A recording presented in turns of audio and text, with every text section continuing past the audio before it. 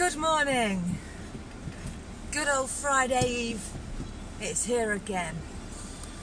Oh, and I am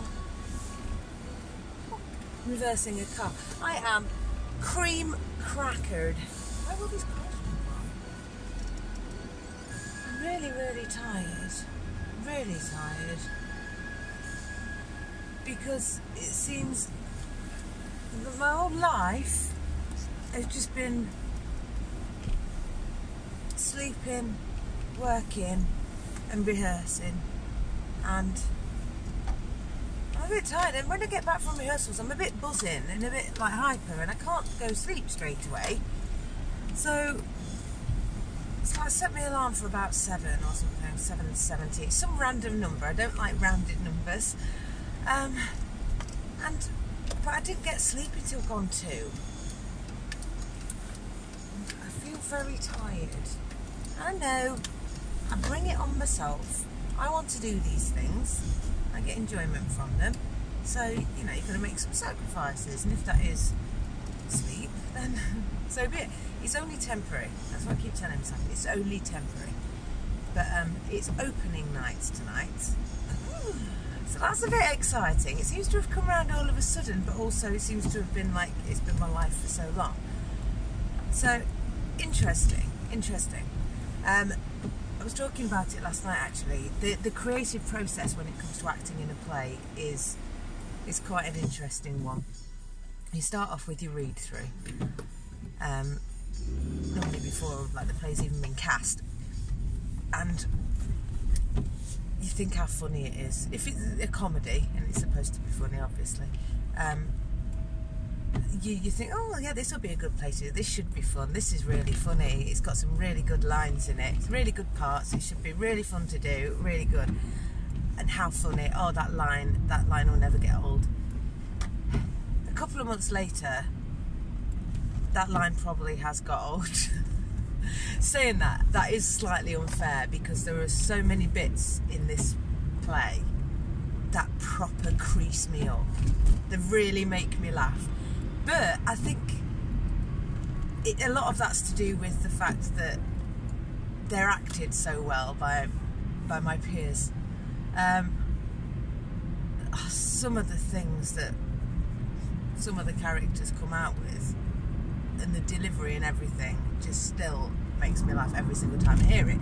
The weird thing is though, when you first start rehearsing this wonderful funny play, the directors laugh at the funny bits, and people that are, you know, props and that, they laugh at the funny bits, and everyone laughs, and it's all kind of this ha ha ha, we're making a play, and isn't it a funny play, and it's going to be great.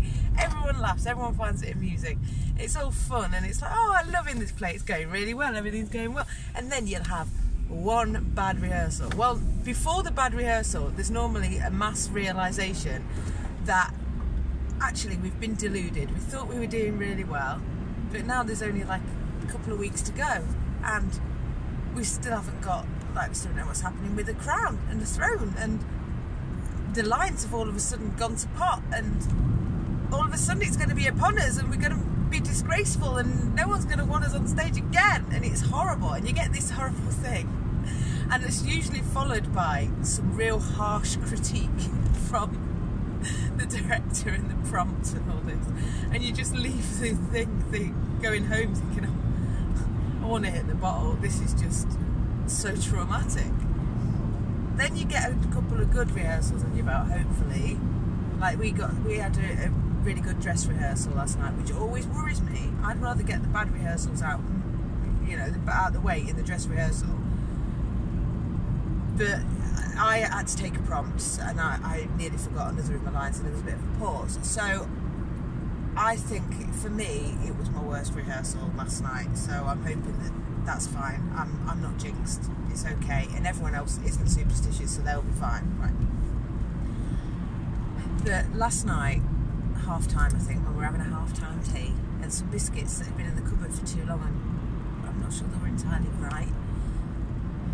Anyway, I was talking to lovely Becky who's in the play, and I said it gets to that point where you just want it to be over, and she said that she'd spoke to the director and said, why do we do this? And he'd said, well, one of the directors, David, and he'd said, you'll know why you do it on Thursday night. And that it's true. It's true. You get all excited when you start off, and she said it's like having a baby, right? You get all excited when you first start, you know, oh, I'm gonna have a baby, oh, it's all gonna be fun. Then you end up, your health suffers. Then you end up, by the end, you're just like, I just want it over with now. This isn't fun anymore. I can't sleep. I'm massive. I just want it gone. I just want the whole thing gone. But then, when it's kind of born, it's hard work. But then it's lovely. Except when it starts crying and stuff. But that doesn't help the analogy, so we're not going to talk about that. And we're not going to talk about the 18 years of hell that follow. No, we're not going to talk about that. We're going to talk about the creative process in this kind of context as blood, sweat and tears and creating something. Creating a baby. On stage in front of lots of people. Why do we do this? Why do we do this? Why? Anyway, tonight, really super looking forward to having an audience, because I've forgotten which bits are funny other than the bits that are obviously really funny. So, and the audience often disagree with what's funny, with what we find's funny.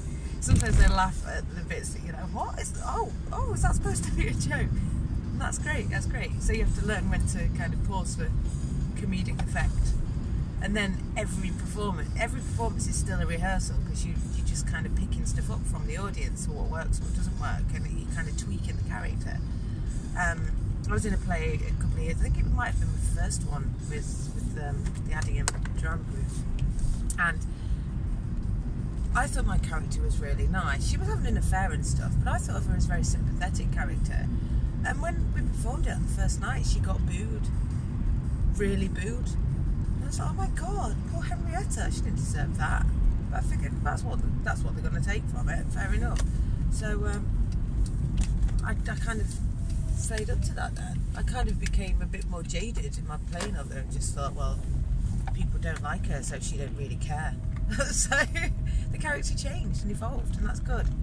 I hope my character doesn't get booed in this one though, because she's so misunderstood, is Lauren, bless her. I think we can all relate to that. But yeah, but tonight she will be born. So it's a bit exciting, isn't it? Oh, flipping sun. I nearly told it to bugger off then, but in a stronger language. I'm quite irritable today. Woe betide anyone that crosses me today. I've already kind of passively aggressively glared at the wheelie bin that's still there on Thursday that someone hasn't taken back. Yes, number 4, I'm talking about you. What's your bin still doing out? It's mocking me on my way to the car. I'm not actually normally that bothered about stuff like that. Oh, run, there we go. But yeah, I find it proper irksome, the fact that they hadn't put their bin away. Oh, no, I'm just tired. I'm just really, really tired. And I've got a full day of work, and then I've got to go home, get changed, and then go down to the mem hall and do rehearsalage. And last night, my guinea pig's got a lump on him, and last night I noticed it had grown and he didn't like me touching him, and I thought, so I messaged the vet last night to see if they could fit him in. They've not got back, but this morning he was proper chipper again and didn't mind me touching it, and he was really excited about breakfast. So hopefully I'll be able to wait until Saturday, because I'm not going to be able to take him to the vets. It makes me feel really bad. His timing's rubbish. But anyway, I'm going to go. It's 8:54, and this is reminding me that I'm not playing blitzball right now. I'm actually going to work. But I hope you all have a splendid day, and I will see you when it's halfway through the play run on Monday for an update on how it's working out, and hopefully I've had more sleep, and enjoy your extra hour this weekend. Woo woo! Spring forward, fall back and all that. Anyway, I'll see you soon. Bye!